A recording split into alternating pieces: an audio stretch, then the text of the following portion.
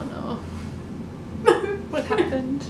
Oh, I've been saying all of the numbers wrong. Oh man. Every single one is wrong.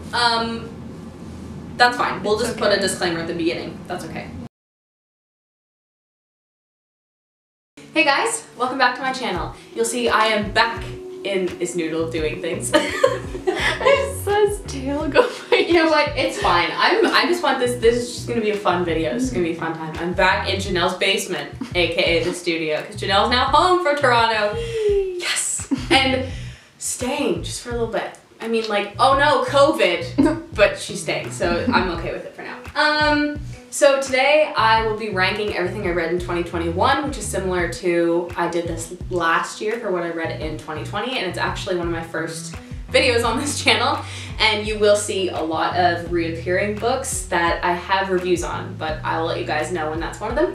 So let's just get right into it. I wish I didn't say that every time, but now it's just habit. What? Let's just get right into it. And then the intro plays. I love it.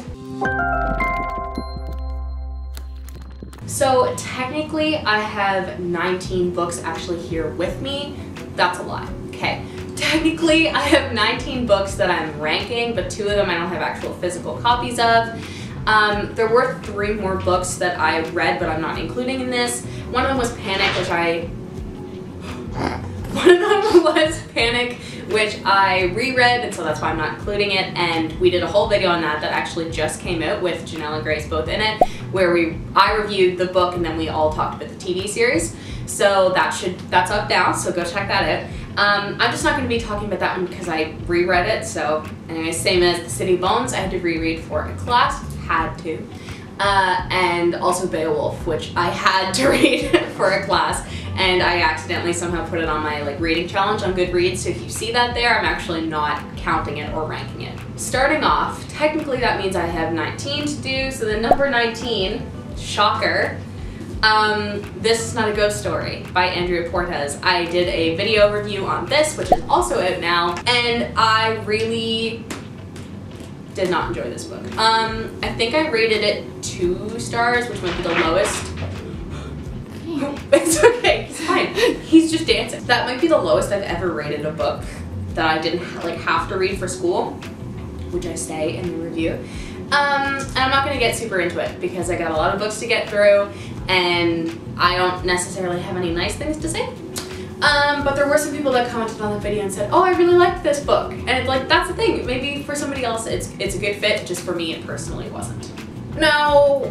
Oh wait, no, there's one before that one. There's one before that one, so it's actually not number 18, so let's take a deep breath here.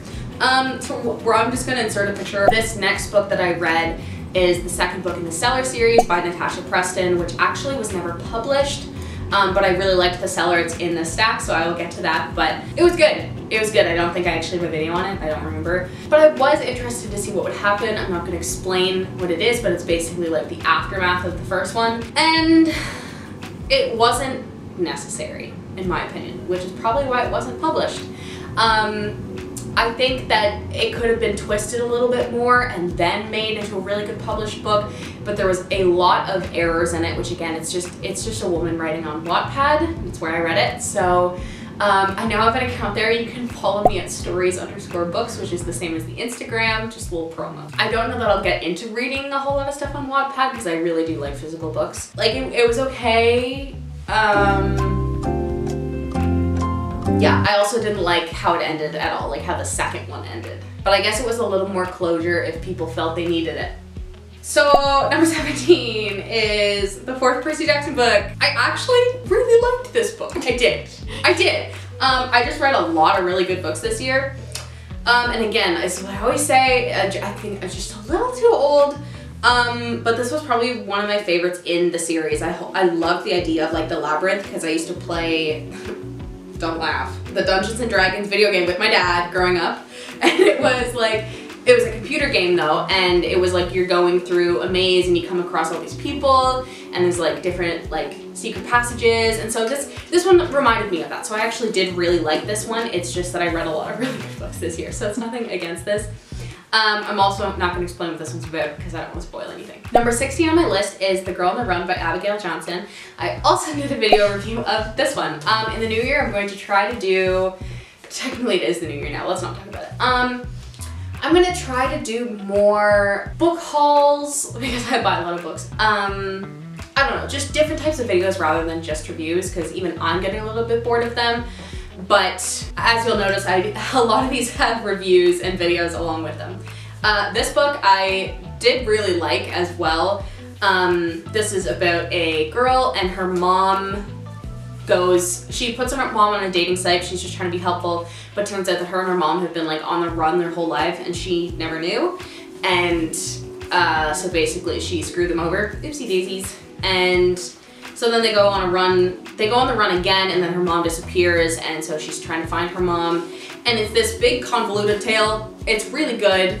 The only reason that I have it, why is it wet? Tragic. Anyways, it's all like crinkled.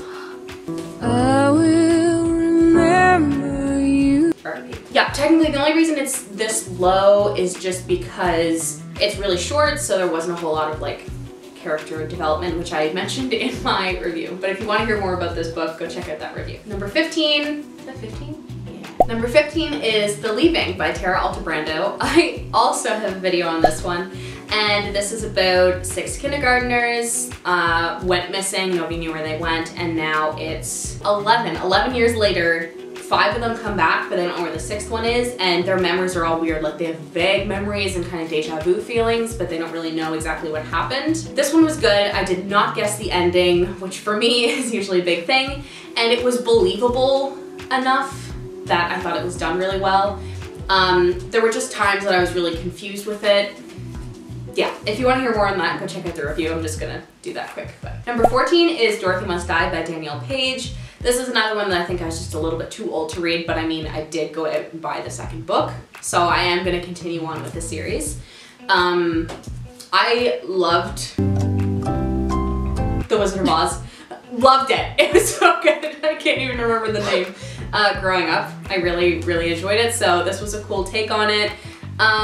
It's basically about a girl that gets swept up by a tornado in like modern day, and she gets transported to Oz, but like everything's flipped and Dorothy's actually evil and all the good people are bad and the bad people are good, and she joins this society and they want her to basically like infiltrate the castle and kill Dorothy. I really liked the ending of this one too, and like I was like, okay, now I know for sure I need the next one.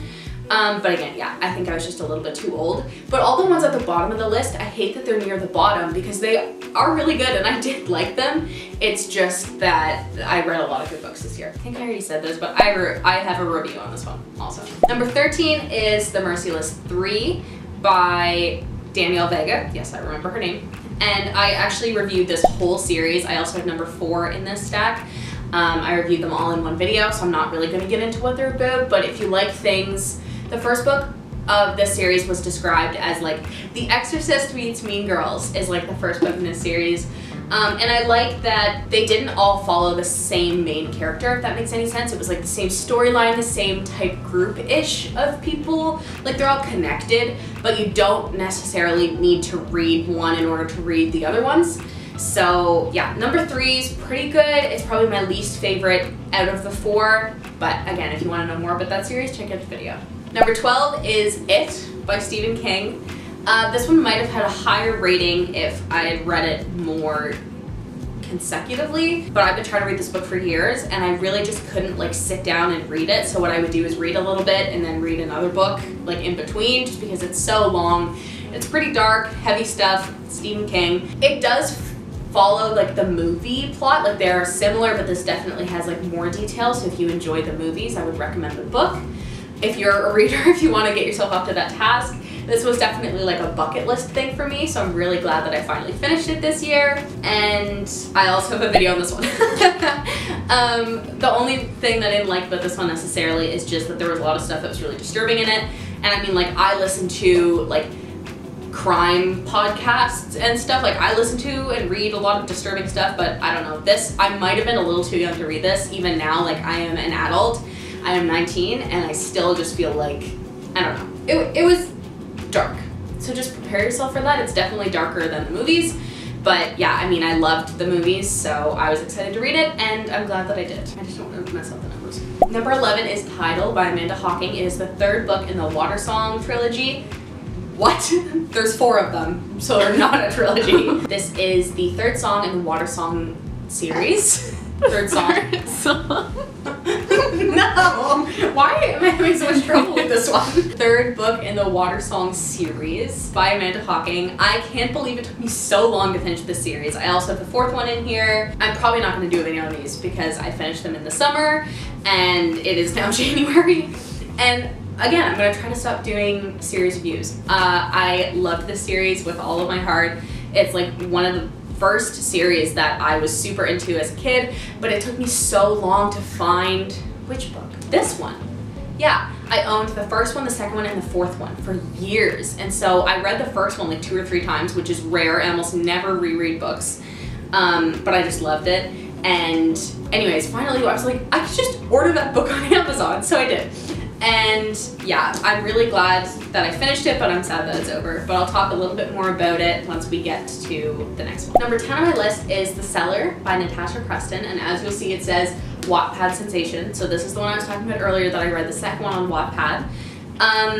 I did really like this book. So this is basically about a girl that gets kidnapped, and it's from 2 perspectives. It's her and her boyfriend's looking for her, and she's been kidnapped by this guy that basically, he kidnaps 4 girls and he names them all after flowers. It's a really disturbing mentality. It's almost like serial killer. I don't want to spoil a whole lot. But so it's Rose, Poppy, and Violet, and he calls her Lily, which is why there's a lily on the front, and they're kept in his cellar, and he's made it kind of like a home for them, and he wants to keep them as like his perfect little flowers. This was a really good book. I really enjoyed this, which I'm really glad because I own like 5 of Natasha Preston's books. She just keeps putting out books. She put out the Twins or something, and then The Lake, and she's got a new one coming out soon, and I'm like, she just keeps like pushing them out. But I really like this, so I'm glad that she has more books coming out. Number 9 is Hidden Bodies by Caroline Kepnes, maybe? This is the second book in the You series, like the TV show.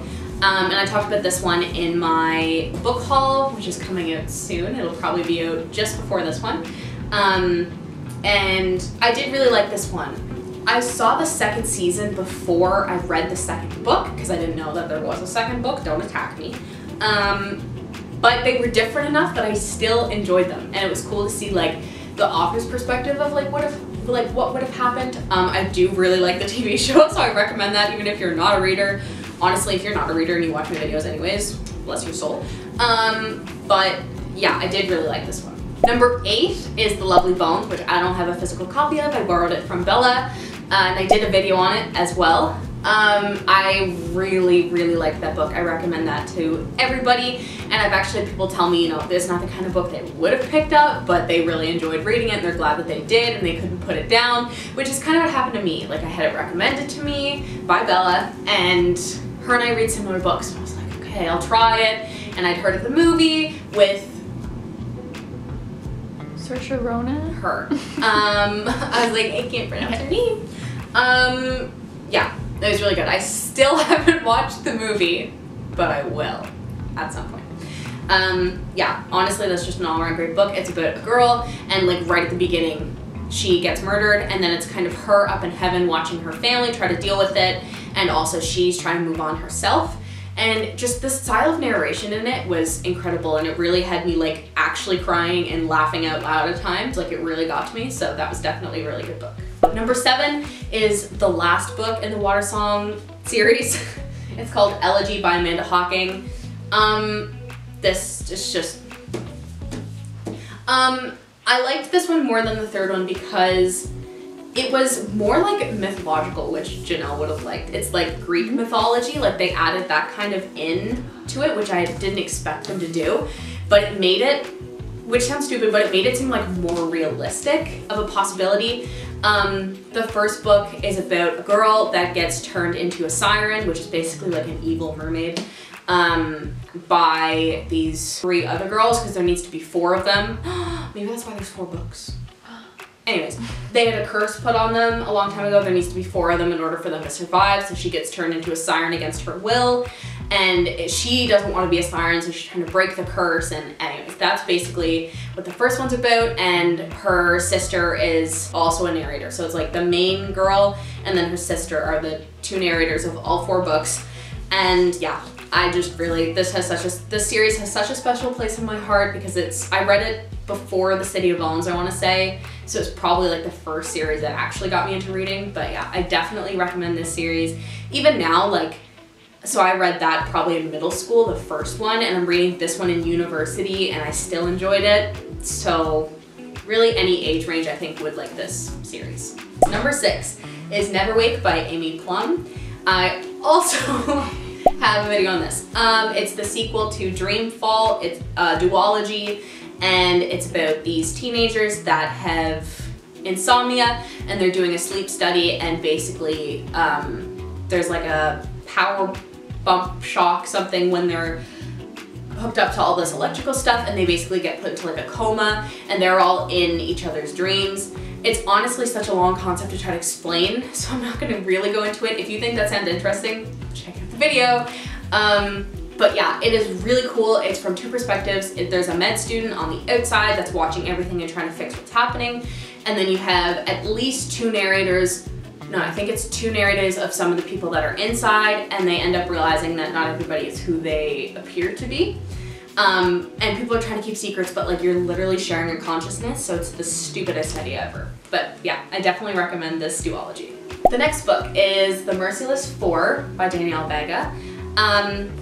So again, I talked about this because I have the 3rd one in here. I like this one more. Again, because they're all different stories, so just this story was more intriguing to me, but it did have to do with the first one. Like they're all just minutely connected, but you wouldn't have to read the other ones to read this one. It's just kind of like an Easter egg thing.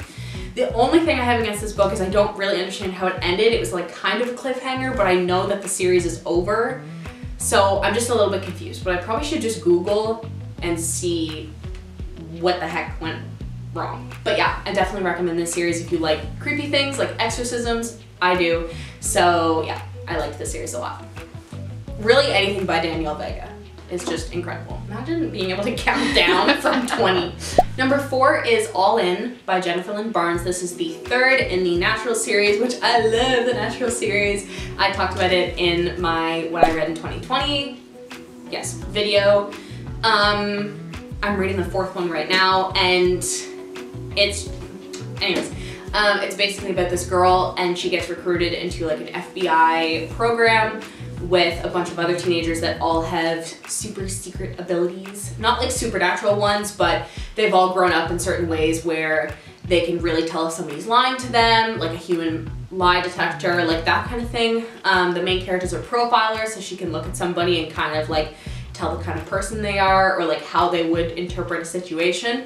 And they were originally, the group was originally made so that they could try to solve some cold cases, but they end up being pulled into like real life cases, which are not really supposed to do because they're still kids and the FBI could get in a lot of trouble, but they just do it under the radar because they're just the most helpful group. And the characters in these books are so strong. Jennifer Lynn Barnes definitely has me as a reader for like the rest of my life. She just came out with The Inheritance Games, which is like all over Book Talk and has been for a while, so we'll put a picture of that because you'll probably recognize it by the cover. So if you recognize the name, that's probably why. And once I finish the 4th Naturals book, I will be immediately starting that one. Number 3 is And the Trees Crept In by Dawn Kurtikich. I also did a video on this one. I loved this book a lot. It was definitely creepy. So I love Dawn Kurtikich's writing. I've also read The Dead House by her. She's got one more out that I haven't read yet, but it's on my list. I just can't seem to find it anywheres. I think it's called The Teeth in the Mist, maybe. Anyways, this one's about 2 sisters that show up at this house. It's their aunt's house. I think it's their aunt. And the trees seem to just be like getting closer to the house. And there's like a strange boy that keeps appearing. And anyways, it's just a very creepy, it is very creepy, very dark book. Probably one of the darkest books I've ever read. But again, I like dark stuff, so I definitely recommend this. And the ending Like, I had to call my boyfriend and rant about it, and then when I got in Janelle's car for me to film the review on this, I told her the entire plot of the book because I just can't stop talking about it, so yeah. The next book is The Woman in the Window by A.J. Finn. This book was so good. If you recognize the name, there's a movie on Netflix with Amy Adams in it, and I did a video where I compared the book to the movie and also just reviewed the book, so go check that out. This was definitely one of the best books that I read this year. It was so good. And it's about a woman who's agoraphobic. She's afraid to leave her house, and she sees something across the street in her neighbor's house that she really wasn't supposed to see. And when she tries to call the police and report it, they just say that she's crazy because she's on all these meds because she's agoraphobic. And she's trying to prove that, no, she's right and it actually happened. And then, you know, there's times that she does end up doubting herself, so you don't really know throughout the whole thing, did that actually happen? Like, you start to doubt her yourself, so it was a really good thriller, one of the best I've ever read. I highly recommend it, or at least the movie. The movie follows the book almost identically. Like, it's a great adaptation. Number 2 is You Love Me by Caroline Kepnes, I think. This is the third You book. This one was so good. Like, I probably like this one more than the first. I don't know that I can say that.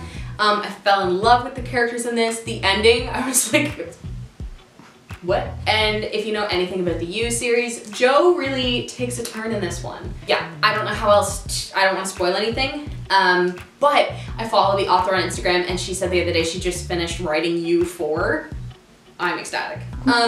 One of the only things about this is just a me thing, there was a lot of like mistakes in this, like punctuation errors and like word changes, and I just read the second one right before it, so maybe there's a different publishing company, I'm not sure. This one had a lot more like errors in it in that way. But yeah, no, it was actually, dude, I just opened to page 213. Oh my god. That's my number. Anyways, my phone number, just kidding. Also not. So yeah, just the characters in this were probably my favorite yet. They were really good, highly recommend. And finally, number 1, the best book that I feel that I read this year, although it was a really hard choice, is actually the last book that I read this year, which is A Good Girl's Guide to Murder by Holly Jackson. This, I'm just so basic. Everybody loves this book, and for a very good reason. This book really had me guessing. I had no idea what the ending was gonna be, and then I had a couple ideas that I was like, oh, it's obviously this. And Grace read it. I'm leaving it here so that Janelle can read it next. Grace read it and was texting me. She was like, oh, it's obviously blah, blah, blah. And I was like, sure. And it wasn't. She's like, I wish they hadn't made it so obvious. And I was like, you're wrong. So it's basically about a high schooler. She's doing her senior project on a murder that happened 5 years ago because she doesn't really believe that the guy that everybody says murdered the girl, which was her boyfriend at the time, actually did it. And he killed himself shortly after and basically texted his dad and said, like, I did it. And then they were like, oh, case closed, but she doesn't actually think that he did it. And the further she gets in, the more it seems to look that way. And there's a lot of people in the town that don't seem too happy that she's like poking around. So this was such a good book, like I can't talk about it enough. I also told my boyfriend the whole plot of this one. Yeah, I don't even know what else to say, just like read it. And there's a lot of like little details in it that also are important. So try to be a detective yourself when you're reading it, because I'd be reading something and look way too into something and then it had nothing to do with that, but it was kind of more fun to read it that way. Okay, so those are all the books that I read in 2021. I'm hoping to do a video shortly on what I want to read in 2022. I already have one of them off my list and it is January 5th, so go me. And I'm hoping to finish up some series as well, like the Percy Jackson series and the Natural series, and just kind of close up a couple things that I've been meaning to do but putting off. Yeah, I think that that's everything for this video. Make sure to like, comment, and subscribe. Let me know if you've read any of these, what your thoughts are, and what you think that I should read next year, this year. Anyways, yeah. Thank you so much for watching. Bye, guys. Number 11 is Tidal. The